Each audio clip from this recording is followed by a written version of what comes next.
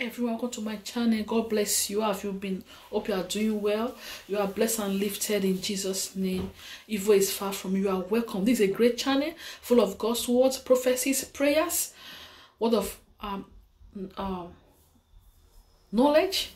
We have the Bible in audio playlist on the channel. Subscribe and stay with us and be blessed. Praise God. I want to tell you today the benefits of being born again. You know, in my video, in almost all my videos, I ask you, are you born again? If not, give your life to Christ. Praise God. And I always say to be born again is the best thing that can happen to any man on earth. What are the benefits of being born again? The benefits of being born again cannot be overemphasized.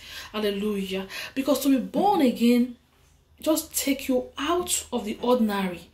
You know, when Adam and Eve sinned, sin came to the world and man became a sinful nature. So anyone that is born now, any baby that is born, that baby is born into sin. That baby has a sinful nature. So to be born again means when that baby grows up and is of an age that he now knows between right and wrong, the baby now gives his life to the child, gives his life to Christ. Just like you and I, you give your life to Christ. How? By you believing in Jesus Christ, that yes, he is Lord, he is the Son of God, that yes, he came and died for the sins of the world, and he was buried, and the third day he rose up again. When you believe it with your mouth, you confess it. That's how you give your life to God. That's how you get born again. That means you are now being born a second time. Because we were born before by your parents into sin, to the sinful nature caused by the sin of Adam and Eve. Now you'll be born again. When you say that prayer of salvation, you'll be born a second time into the kingdom of God. This time around, you'll be born of God. This time around, you'll be born of God. This time around, you were born by your parents first into the sinful nature. You were born again by saying the prayer of salvation. You'll not be born of God. Hallelujah. That's meaning of born again. It's very important to be born again because this word is a word that is so challenging, full of sin, because there's no Adam and Eve, full of sin.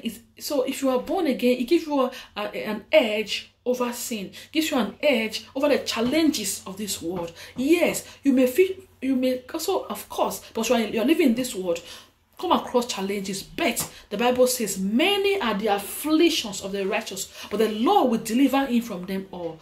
You are more sure of deliverance than the person that doesn't know God at all. You are more sure. I'll give you an example. The Bible contains a lot of words that are full of encouragement, comfort. For example, in Isaiah 43, it says, "Fear not, for I am with you. I will help you. I will comfort you. I will uphold you with my right hand." You know, this is in the Bible that a Christian can read and a Christian will relax and say, "Oh, God said I should not fear."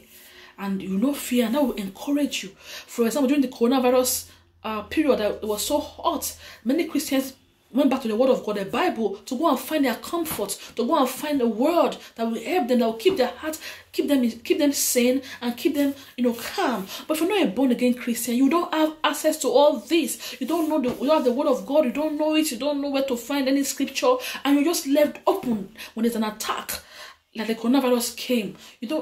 That many unbelievers, we don't know where to run to. We don't know how to pray. We don't know to help. But in that case, God had to help you. We all know how that case went. Hallelujah.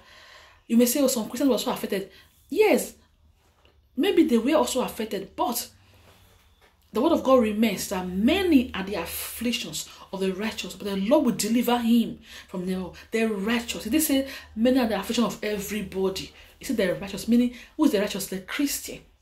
The Lord will deliver him from them all. So the Christian have more hope. They have more opportunity to enjoy that God's word that brings comfort and that brings hope. Hallelujah. They have something to look up to in life. Hallelujah. They have something to look up to. They have that hope, that faith in God.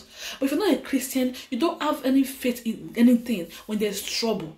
That's one of the benefits of being a Christian.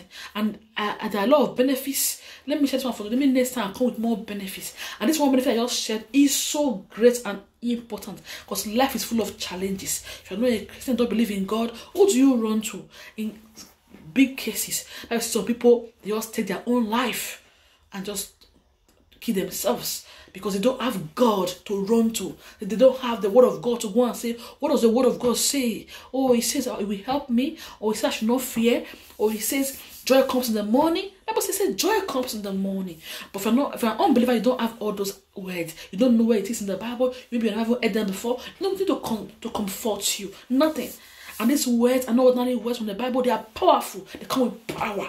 When you read them and you see them, a comfort comes suddenly on you, on your spirit and on you, and you calm down. And it gives you a sense of, of protection.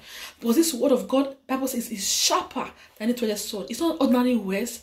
The Bible is not ordinary words. They are powerful words. So when you read them, they don't just read them for reading's sake. They come and they help and they act in you. I will stop here for today. So please, if you're not born again, say the prayer after me and give your life to Christ.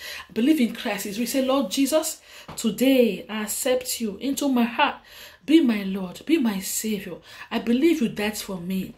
On the third day, you rose up again from the dead. Lord Jesus, from now on, I'm yours. God in heaven, thank you for sending your son to die for me. I bless your name and I thank you. From now on, I will serve you and follow you in Jesus' name. Amen.